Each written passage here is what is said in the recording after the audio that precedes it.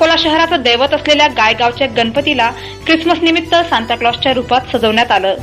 मात्र यामुळे मोठा वाद उद्भवला असून स्थानिकांसह विश्व हिंदू परिषदेने याचा विरोध केला। हे मंदिर अकोल्यातील राजू अग्रवाल कुटुंबियांच्या खाजगी मालकीच्या शेतात आहे। गायगाव अकोल्यापासून 15 किलोमीटर अंतरावर आहे। सध्या देशामध्ये इतर धर्मियांना आपले प्रेम व्यक्त करण्याची सवय लागली आहे। त्यातूनच आज गायगाव येथील गणपती मूर्तीचे विडंबन करीत ख्रिश्चन धर्मियांचा सांता क्लॉज करण्याचा प्रयत्न करण्यात आला। आज ख्रिसमस असल्याने ख्रिश्चन बांधव आपला सण मोठ्या उत्साहात साजरा करण्यात व्यस्त असतानाच ख्रिश्चन धर्माविषयी आदरभाव दाखविण्यासाठी गायगाव येथील मूर्तीला सांता क्लॉजचा देखावा करण्यात आला। या घटनेने मात्र गायगावसह अकोल्यामध्ये एकच खळबळ उडाली होती। त्यावर विश्व हिंदू परिषदेचे भरत मिश्रा आपल्या कार्यकर्त्यांसह उपस्थित झाले। हे कृत्य कोणी ख्रिश्चन बांधव करू शकत नाही। मात्र ख्रिश्चन धर्माबाबत आदरभाव व्यक्त करण्यासाठी ख्रिसमसच्या पर्वावर गायगाव येथील मूर्तीचे विडंबन करण्यात आले असून अशा हिंदू धर्मातील जनतेच्या भावना दुखावणारे कृत्य करणाऱ्यांवर कडक कारवाई करण्यात यावी अशी मागणी विश्व हिंदू परिषदेने केली आहे।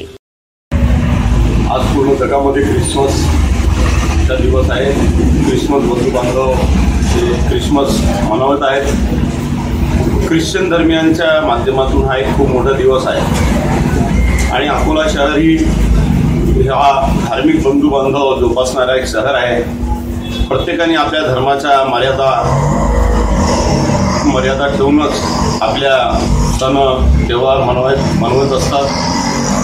आज गायगाव येथील गणेश मंदिराचा जे ट्रस्टीनं गणेशजी महाराजांना सेंटा क्लॉजचे कपडे घालून सेंटा क्लॉज बनवण्याचा जे प्रयत्न केला आहे त्याची आम्ही घोर भर्त्सना करतो आणि आपल्या लोकप्रिय चॅनलच्या माध्यमातून प्रशासनाकडे हे मागणी करतो की सेंटा क्लॉज गणेशजी कसे काय बनतात, हे बनूच शकत नाही। सेंटा क्लॉज आहे, गणेशजी आहे। प्रत्येकाच्या आपापल्या धार्मिक भावना आहेत, धार्मिक मर्यादा आहेत। त्यांनी प्रत्येकाने आपापल्या मर्यादा जोपासल्याच पाहिजे आणि ज्या ट्रस्टीनी हे गणेशजींची अशी सेंटा क्लॉज बनवून अवमानना केलेली आहे त्यांच्यावर कठोर कारवाई करून त्यांना शासन व्हावा आमची अशी मागणी आहे।